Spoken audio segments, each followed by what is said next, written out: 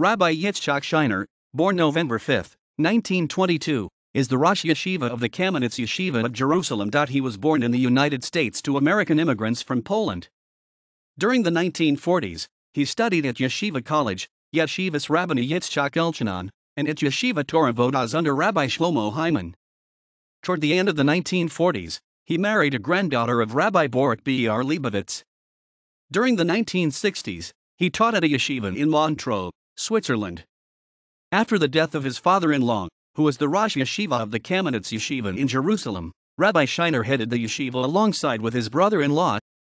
Since the death of his brother-in-law in 1998, Rabbi Scheiner serves as the central Rosh Yeshiva with his brother-in-law's son at his side.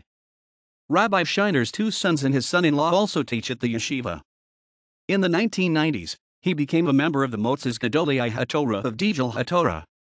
His wife died in 2007. He lives in the Kerem Avram neighborhood in Jerusalem. References